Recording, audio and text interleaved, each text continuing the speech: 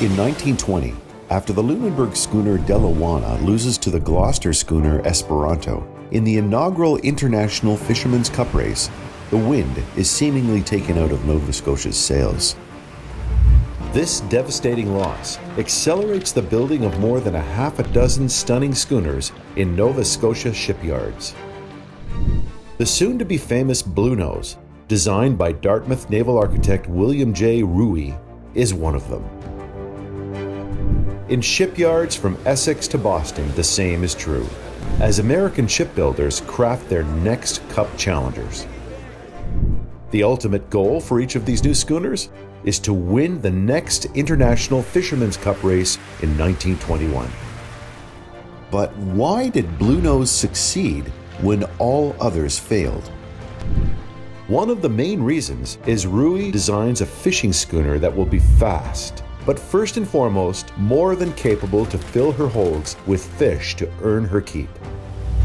Because she has to fish the Grand Banks early in 1921 to be eligible to race in October of that year, Lunenburg shipbuilders at Smith & Ruland work 10-hour days for $2 a day, 6 days a week, and masterfully piece her together in 97 days. A golden spike is driven into her keel, and coins are placed under her masts for luck. Are these some of the more romantic reasons that made her a winner? Bluenose's captain, Angus J. Walters, has his own theory. According to Captain Walters, Bluenose is different than any other vessel that ever came out of Lunenburg. Because of the way her masts are placed, she is perfectly balanced.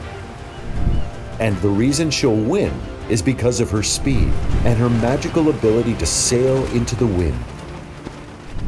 Bluenose is designed to race 2 to 3 weeks a year, but she's being built to fish 6 months of the year.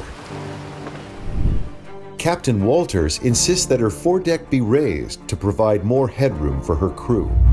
Even though Ruey felt this design change might slow Bluenose down, he revised her lines to raise the bow by 45 centimeters, giving Bluenose her distinct look.